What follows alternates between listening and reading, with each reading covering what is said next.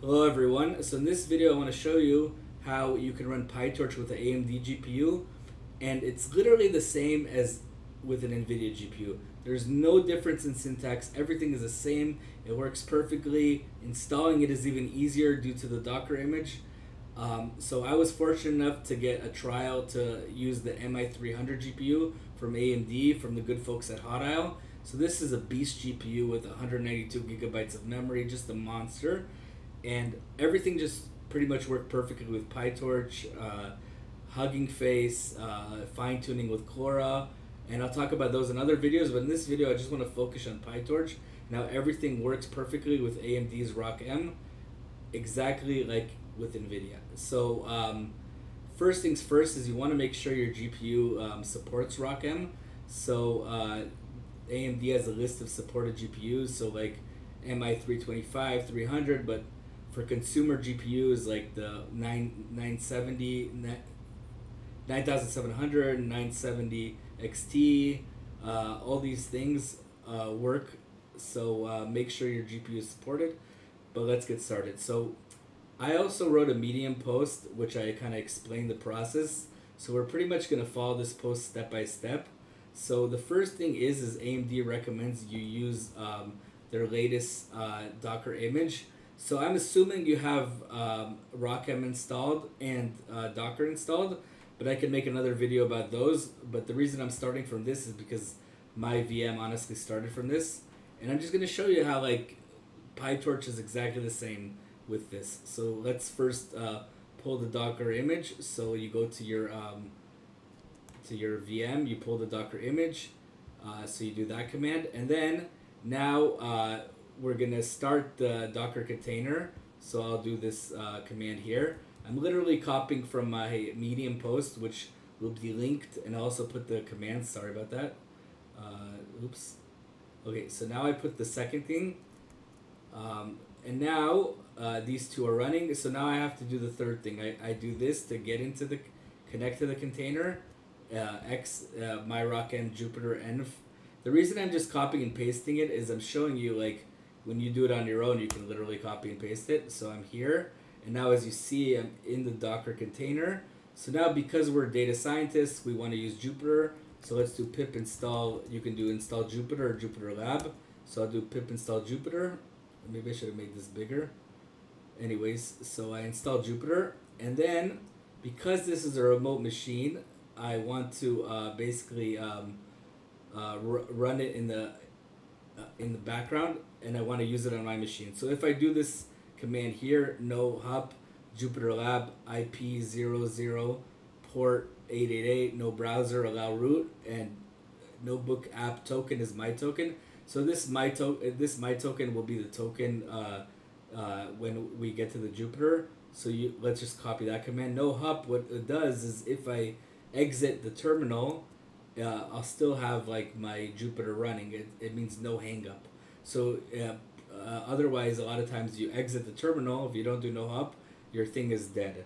So okay, so now what you can do is let's say my IP was 12. I don't want to write my exact IP, so I'll do 12.34.56.78, and then I do 888, and then I can get to my Jupyter notebook.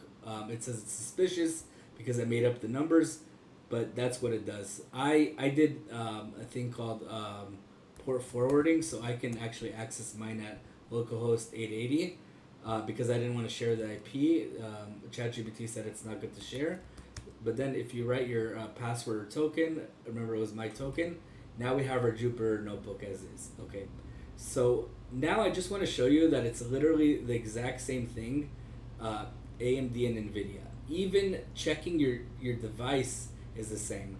So if you go back to my Medium post, you'll see that I have like a command here.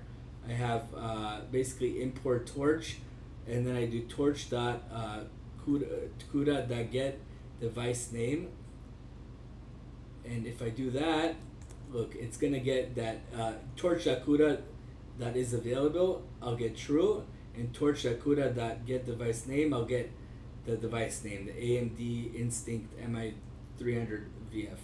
So the Docker image literally installed everything perfectly, the Pytorch, everything. And as you see, it has CUDA. It's not really CUDA, it's actually ROCm, but like the syntax is literally the same. And the device name, you get the AMD MI300X VF. Okay, so now that you have that, I want to just show you guys just like a few examples that everything works the same. So I have this example where like I compare a CPU. So I do torch the device CPU, and then GPU torch the device CUDA if you have CUDA, else CPU. And then I have basically a deep neural network with like 4 layers. I have a data set, a random 50,000 by 1,000, and then 50,000 labels. And then I do the training for, we'll do it 10 epochs, so it'll be faster. And I'm comparing basically the GPU versus CPU version. And you can also basically open a collab notebook and compare it to like Nvidia's A100 or whatever. But honestly, it's not a fair comparison because the MI300 is stronger than A100 by a lot. But as you see, I'm running, oh, oops, I ran it with 100 epochs, so it might take some time. So let's do interrupt kernel. I'll run it with 10 epochs. So this is literally comparing GPU and CPU. And as you see, it's the exact same syntax of Pytorch people are used to. Same .2 device, same everything. Nothing has changed. Even the name CUDA is used, even though it's not CUDA. So everything is literally the exact same. So as you see, on the CPU is 20 seconds, on the GPU is 1.49 seconds. It's weird. Usually the GPU is faster, so I guess something's weird. Maybe sometimes if you run it a second time, it's faster because it compiles the first time. But anyways, the point of this is just to show you guys that everything works smoothly.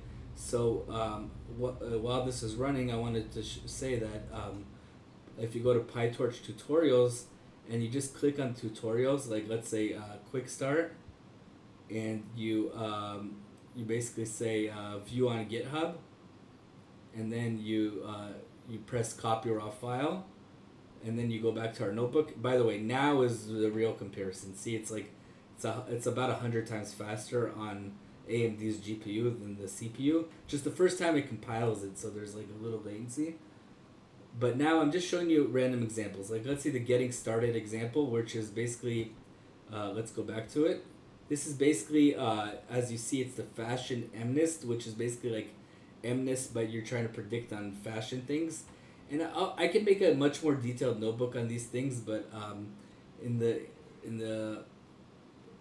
because I'm a little pressed for time, I just want to give you the big picture that everything literally works as is. I press enter, look, it's running it, everything is good. This is not regular MNIST, this is fashion MNIST.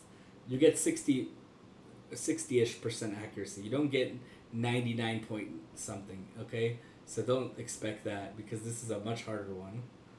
But anyways, you see it's running smoothly, everything is perfect as is.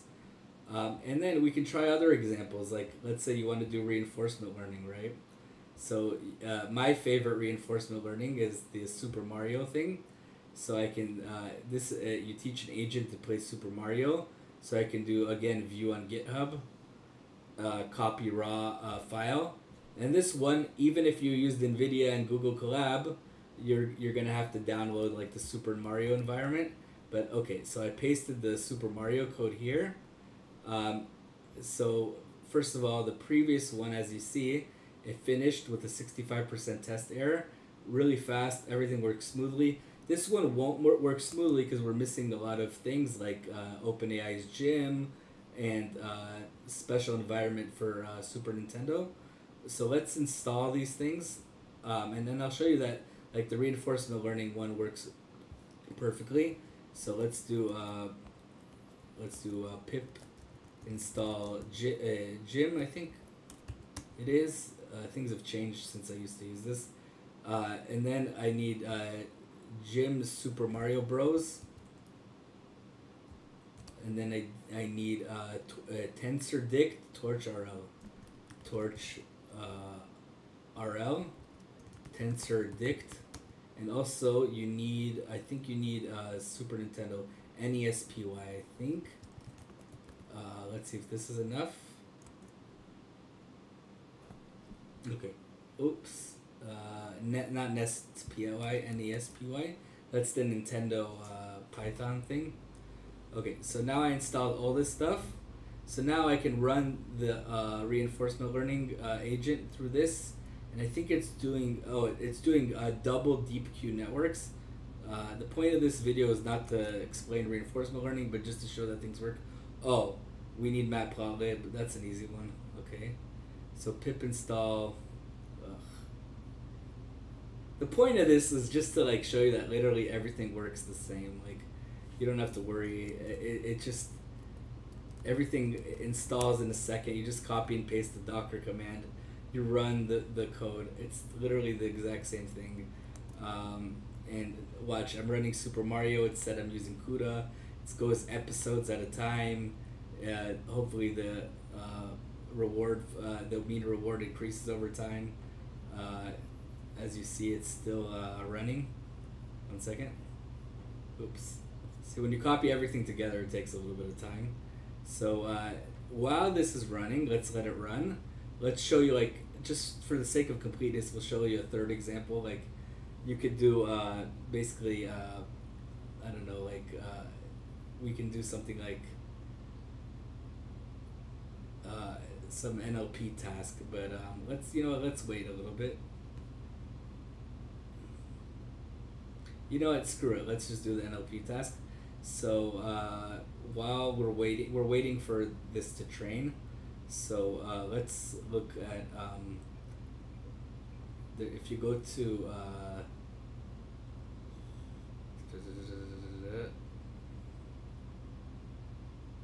learning Pytorch, you see NLP from scratch. Maybe we'll do the third thing, which is a sequence-to-sequence network, attention network. So it's basically learning to translate from French to English. So this notebook here.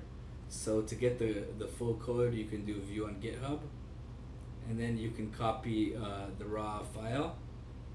Okay, so that's copied. Meanwhile, by the way, it's running. See, we're at episode 20, but I'll do Control V. Oops, and copy it.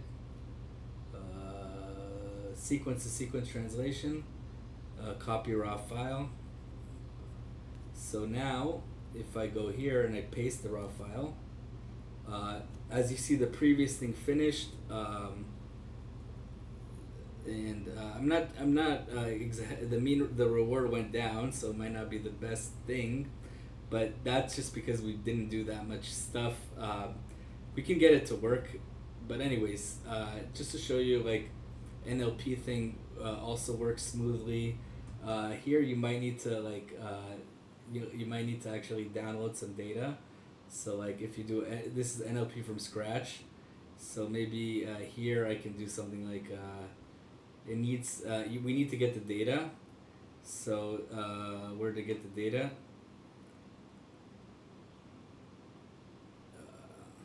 Download the data here. So let's just do this. We're gonna ask our good friends at ChatGPT. We're gonna say write me Ubuntu commands to download data from here.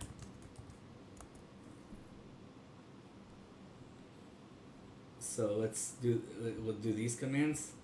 So let's see if this works. So this is to get the data. And I'm sorry I'm rushing a little bit. I'm just showing you that everything works as is. You don't need to worry. It's Jupyter, so we have to do the exclamation marks. So now I got the data here, and now I'm running this NLP. This is like this is not the transformers or attention is all you need. This is basically like a sequence model with transformers, so it's a little different. But anyways, like everything is working perfectly. Like, let's just wait for it to train a little bit. First it's reading lines, so it hasn't done anything yet. But